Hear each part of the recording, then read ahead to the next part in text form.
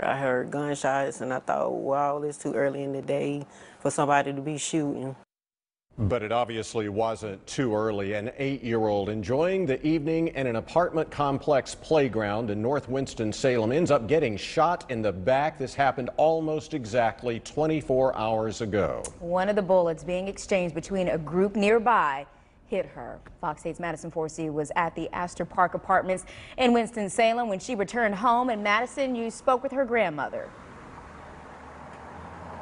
Yeah, her grandmother is hurt and angry. She says that her granddaughter does not want to go and play outside, something that any young kid should love to do and should have the opportunity to do safely. Grandma did tell me the people that police say did the shooting saw those kids playing outside on the playground and fired their weapons anyway.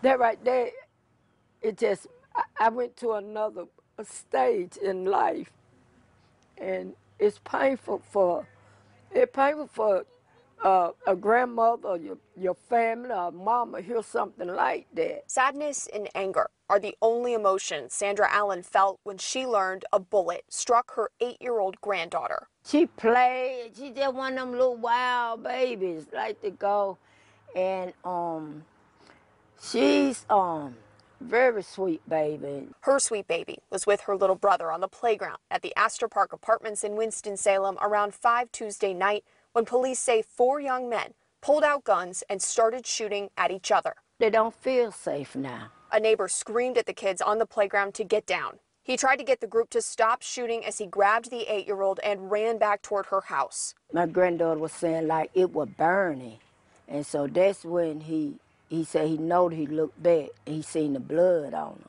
They realized she was shot in the back. Now, since this happened, you know, in their mind now, she say, I don't want to go to the park. I don't want to go outside.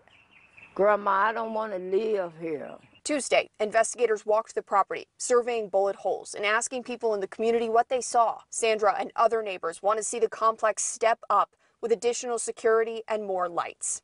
I just wish they had more protection around here for the children. I don't feel like the children should feel like they can't go outside. I tried to contact the property manager for the complex about those changes, and I was not able to get in touch with her. The Winston-Salem Police Department says that group of 4 men were between the ages of 15 and 20. They drove away in a gray Ford Escape and a black Honda with damage to the passenger side door.